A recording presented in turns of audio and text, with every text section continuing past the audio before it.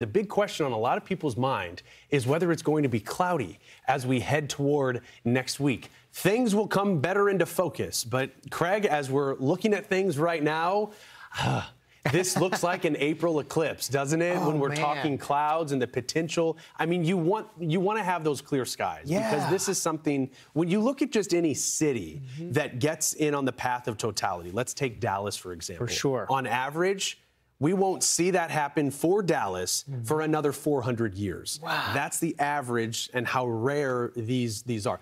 Eclipse happens. Sure. I mean, actually, you can get solar eclipses every, twice a year or so. But to move over the same exact city. So for people living there that don't want to travel, you're just hoping for clear skies. And it's a major city, people traveling there anyhow. Yeah. You look at the map. I read this almost like a traffic light, right? Yeah. Green That's is the like, best all right, way. we're good. Systems look good. Yellow, proceed with caution. Red is like, oh, man, this does not look good. It's an all stops. And a lot of that goes over portions of the Great Lakes. The farther south you go, maybe a better chance. That's the thing. This map, and it's subject to change, right? We're not looking at just one specific forecast model. This is a general thinking. A little bit of climatology worked in here too. I mean, we have some forecast models that are now within range of this time period. Yeah. But to look at those run by run, you'll drive yourself wild because you see how wild and how much it changes. It's still going to be changing for sure. One thing, you had mentioned the Great Lakes, and we were talking about this earlier, the lake shadow effect. This might be more of a mesoscale feature that only folks who live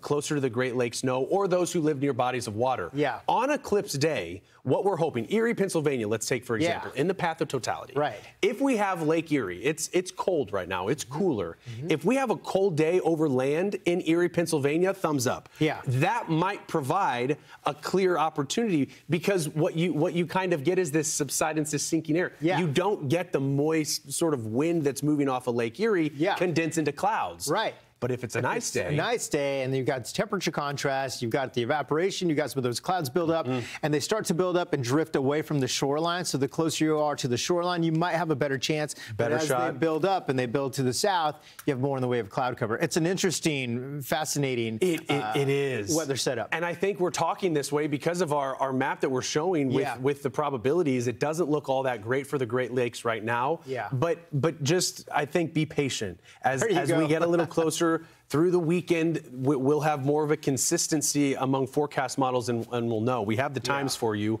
in Central and Eastern time. Right. This thing's going to move pretty quickly, but we're hoping for clear skies. We're hoping that the sun's up.